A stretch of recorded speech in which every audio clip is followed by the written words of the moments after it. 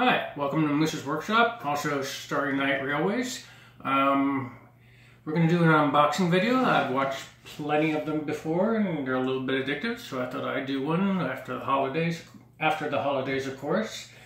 I ended up selling all my gaming stuff, so there won't be any more videos on gaming stuff because, like I said before, I've gone deaf, so it's kind of hard to game with people. So, sold all that stuff, and I'm starting on a model railway. It's a HO scale. It's going to be in this room that I just got doing in another video. It's 12 by 8. Pretty much got a plan in my head right here. We'll see how that entails as I get the bench work done later on.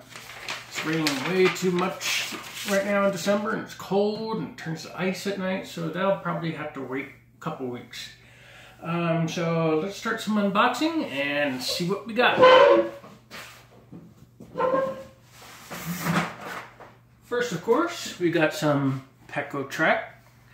I think that's how you say it. It's HO scale. It's Flex Track. It's nickel aluminum. And that's what I plan to use on my whole layout. When I was a kid, I had a very small layout, but I was always getting damaged and stuff like that, and that was brass and it oxidized. So I'm not going to do that. Next thing, I got this fire station. I let my wife choose which fire station because her father used to be a fireman. After looking at 6 or 7 things, I was at a little swap meet in Omaha for trains and found this in their picture. She's like, yes.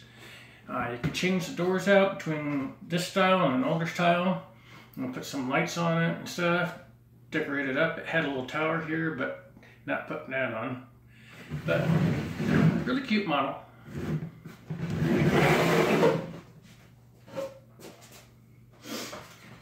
I took my friend Denny to the swap meet, and it's like, oh, there's no Union Pacific caboose, because I've never had a Union Pacific caboose. And he was nice enough and got me that, so thank you, Denny. Pretty cool.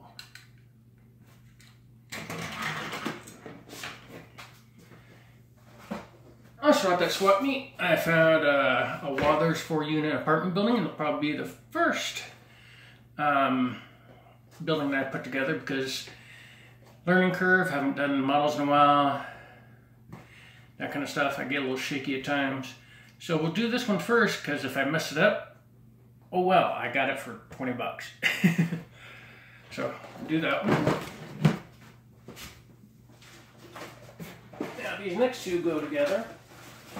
In one corner, I'm going to be, actually, that corner, there's going to be a little farm. So, here's the farmhouse for that. Another Wather special. And the accompanying barn. Pretty cool. I got plenty of models keeping me busy for a while. My wife got me this. Merchants Row number 1. May get some of the other ones later, but I really like that. One of those is going to be a glass shop, another one's going to be a barber, another one a post office, and I don't know about the other ones yet. I'll leave that for later.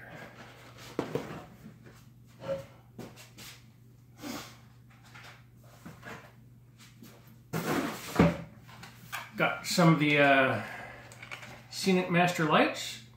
Try those out, see how they work before I buy any more. My wife also got me this from Menards. Piggly Wiggly.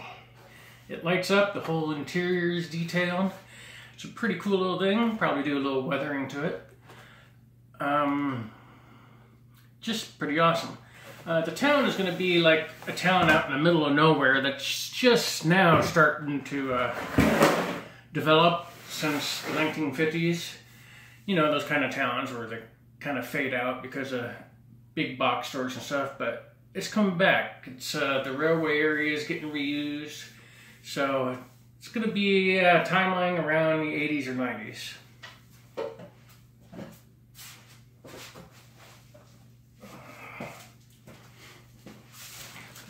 Okay, I got some different types of cement, Plastistrut, I got Faller Expert, and I got Revel Professional. Don't know if I'm saying them right, because I can't hear.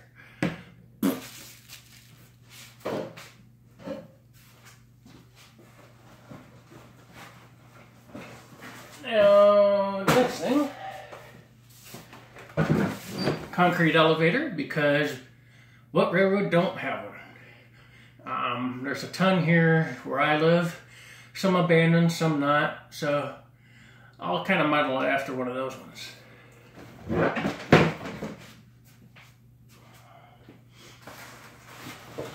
Next, the granddaddy, and that's I'm sure going to take me quite a while. It'll be one of the last things I build, except for the foundation, because I need to know the layout of it and how it's going to go in the benchwork before I do any track work. Three-stall modern roundhouse. Ha ha ha! And three-stall addition. Ha ha ha! Yay! So, have at least 6 stalls. If I get another kit, I'll probably add another bay or two, but maybe use some extra walls and make a section look like it's abandoned or caught fire and destroyed or something.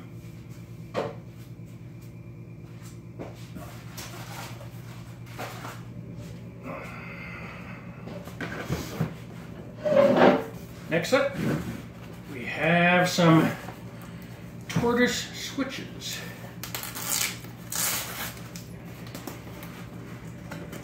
If I can get it open, that is.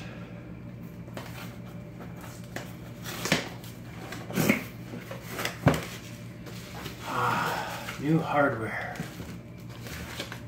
Ain't it pretty? These would be for the turnouts. So I'm thinking about going with electrofrogs instead of isolated ones, but with these, with the 2 switches built into them, I can change polarity as far as I know. We'll test that out. Not getting any, can't afford any switches right now until I sell the last of my gaming stuff, which is pretty sad.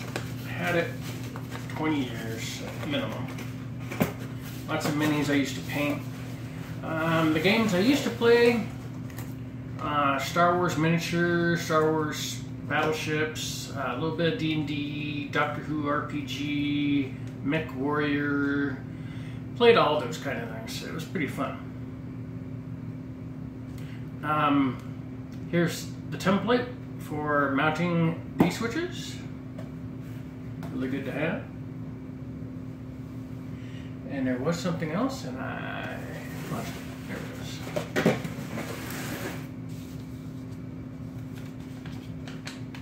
Now, something every railroader used to have. I actually had this when I was a wee lad, knee-high to a grasshopper. But that railroad was on a old ping pong table in the attic of a garage. It was dusty and stuff got destroyed from other people or stolen.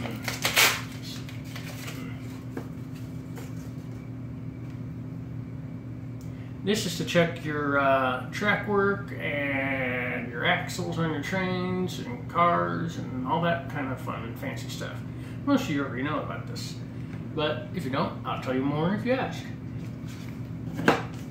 And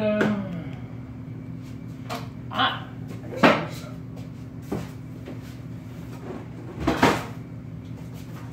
pick this up on the internet. Probably won't be using the track because it's brass, but Hogwarts Express. Ha ha ha! Because I've built a lot of Harry Potter stuff in the past. Got it for $50. Used, of course, but it was nice. I also got it for $50. Bachmann set, Chattanooga. Ha ha ha! It's nice to start off with because I can't really afford a $200 DCC engine right now. I'm going to to start the railroad off on just DC, but I am going to wire it so it can have DCC later on when I can afford to get a system. I've looked at Digitrax, I've looked at MRC, I looked at them all. Still deciding, but I think I'm going to narrow down to MRC just because you don't need a computer hooked up to it to use the Wi-Fi option. And the reason why is because as I build robots and computers and all this stuff, I like something simple for a change. I work with computers with other stuff. I'd like not to do it with this hobby. So thank you for tuning in. We have a Facebook page called Moose's Workshop. Look for that. Our website is moosesworkshop.com. Our YouTube channel is youtube.com/Moose's Workshop. You see a pattern going here? I'd like to thank you for tuning in. Most of my videos don't have a lot of music. Sometimes they're a little quiet because I can't hear the music that I want to put up. So I got 1 or 2 pieces that my wife checked out. If anybody knows of any music that I can use that sounds like an upbeat version of like the New Yankee Workshop music, or upbeat but not crazy piano music that I can use as in the background, please send me a link or something. Preferably something I don't have to pay for, that's free to use. I thank you for tuning in. We are going to continue on our other projects. We got the restoration of R2, and we're going to lighten him up a couple pounds next spring. Just so he's not so heavy. New stuff I thought of doing. Work on the Daleks, on the sets, on the outdoor railroad as well. We just got done finishing Caboose in an earlier video. But please subscribe, comment, just chat. Since I can't really talk to anybody, it's nice to chat with people. Makes life a lot easier. So thank you for tuning in, and we'll see you later. Bye.